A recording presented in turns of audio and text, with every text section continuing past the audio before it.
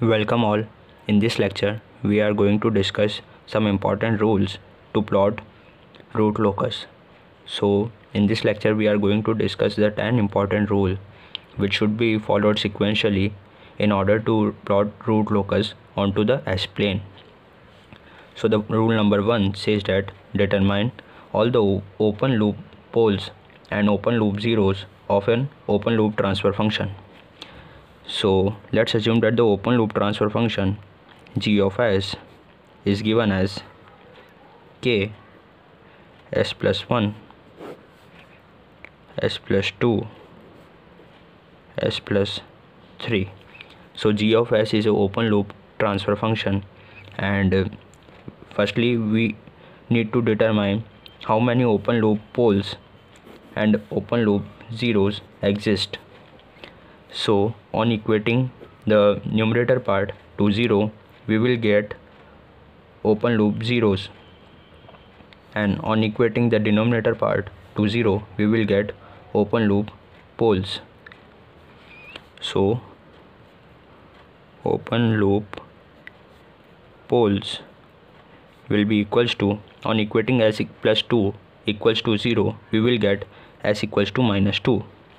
So one of our open loop pole is s equals to minus 2. On equating s plus 3 equals to 0, we will get s equals to minus 3. So again we will get another open loop pole, that is minus 3, and open loop 0. On equating s plus 1 equals to 0, we will get s equals to minus 1. So it will serve as open loop 0. So here there are two open loop poles and one open loop 0 from this open loop transfer function, that is g of s. Note that the open loop poles also serve as starting point of the branch of root locus. Open loop pole also acts like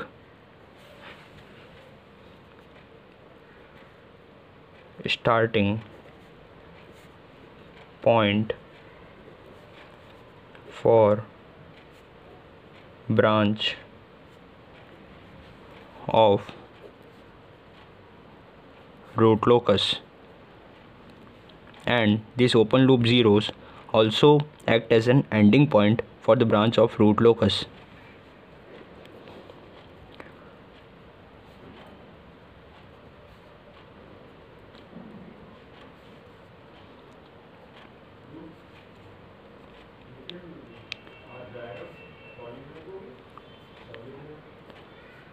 Ending point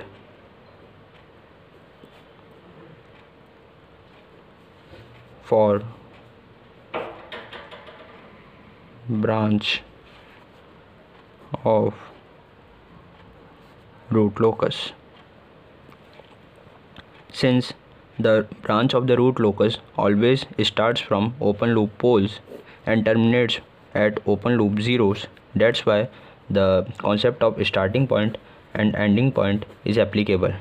So that here is the branch of the root locus. This branch of the root locus starts from open loop poles, that is, this is the starting point, and this branch of the root locus and at the open loop zeros, that will serve as ending point.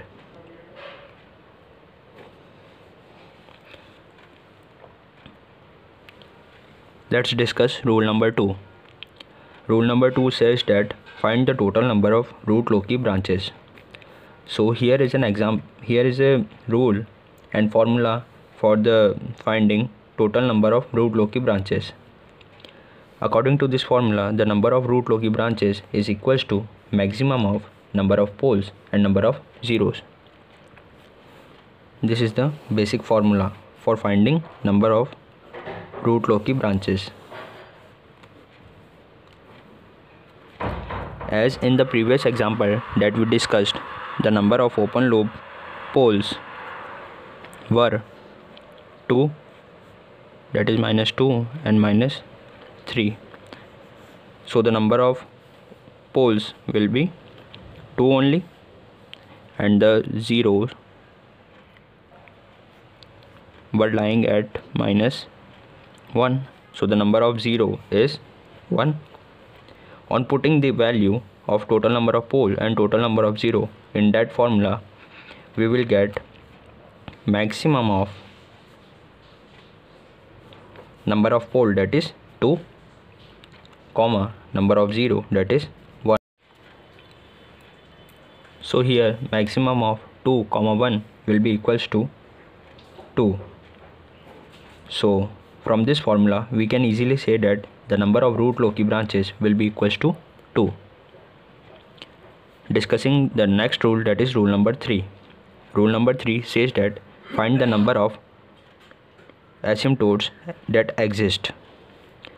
So the total number of asymptotes can be easily determined by the formula that says that number of poles minus number of zeros. So this is the formula.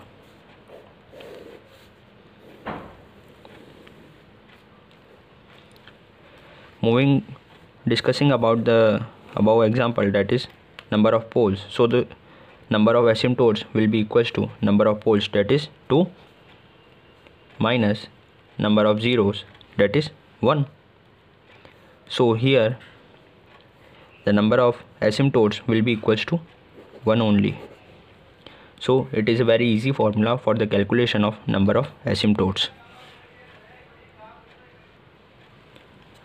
After finding the number of asymptotes, according to rule number 4, we have to find the centroid of the asymptotes. Centroid of asymptote is denoted by the symbol x. So here the x can be calculated by this formula, that is sum of real part of poles minus sum of real part of zeros divided by total number of poles minus total number of zeros. So by this formula we can calculate the centroid of asymptotes. After that, the next step is calculation of value of m. The value of m generally starts from 0.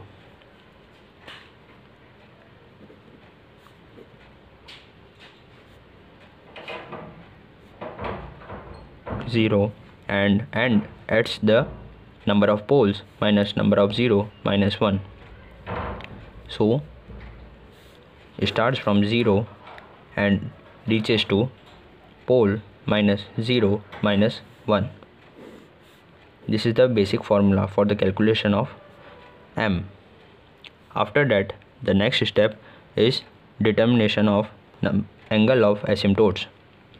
So the angle of asymptotes can be calculated by this formula, that is 180 multiplied by 2m plus 1 divided by number of poles minus number of 0. Here this m that we previously calculated is used here, and we can calculate the angle of asymptotes at each and every value of m. Let's suppose that the value of m is 0, 1 and 2. So for this each and every value of m, that is for the 0 we will calculate the angle of asymptotes. For value of 1, that is we will calculate angle of asymptote also, and for 2 also we will calculate angle of asymptote. So for each value of m we will calculate angle of asymptote. The next step is the finding the root loci lies in which part of real axis. We done this part in the earlier lecture also. So here is the basic representation of the S-plane onto which there are 1 0, that is at -1, and 2 poles, that is at -2 and -3. So we divided the area, that is first area lies from -1 to infinite, second area lies from -2 to -1, third area lies from -3 to -2, and fourth area lies from -infinite to -3. So firstly we talks about x1 area. So in the RHS of the x1 area there are no poles and no zeros.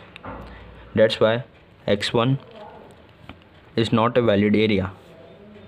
Discussing about the x2, in this area x2, the number of 0 or the poles that lies in the RHS is equals to 1, because at -1 here is 1 0. So 1 0 lies in the RHS and 1 is an odd number, that's why it is a valid area.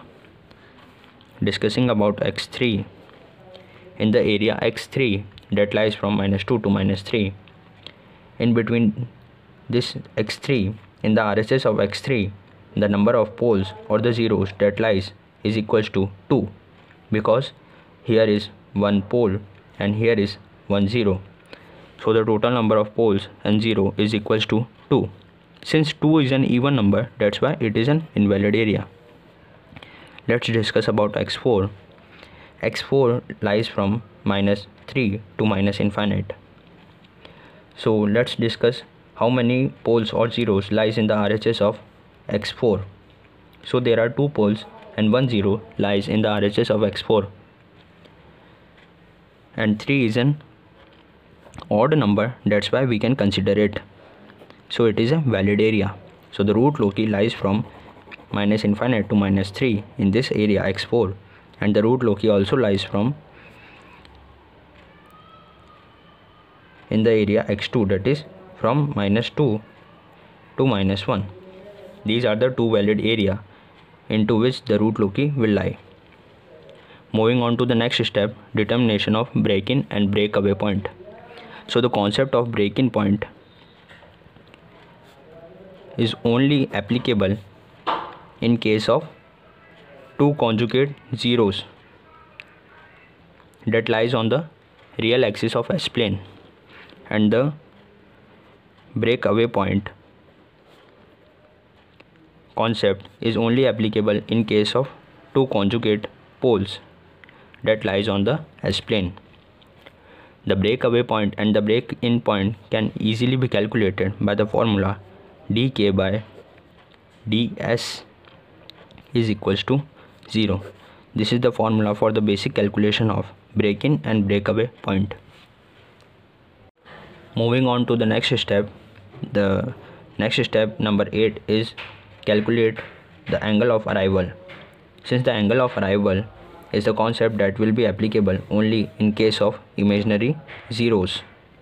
If the zeros lies onto the imaginary axis of the S-plane, then we will calculate angle of arrival. Step number 9, that is calculation of angle of departure, and the departure angle is only be calculated if there are poles that lies on the imaginary axis of S-plane. So here are 2 poles that lies on the imaginary axis of S-plane. So in this case only we will consider and calculate the angle of departure. The next rule and the final rule of the calculation of root locus is intersection of the root locus branch with the imaginary axis. So let's suppose that the root locus lies in this branch, in this area, that is from -infinite to -1, because in the RHS of this area here is only 1 pole, that's why it is a valid area for lying root locus, and the root locus branch is like this, and this root locus branch goes to 0, infinite. But you all notice that here is an intersection of the branch of the root locus and the imaginary axis. Here is the imaginary axis. So this point of the intersection between the root locus branch and the imaginary axis is known as intersection point.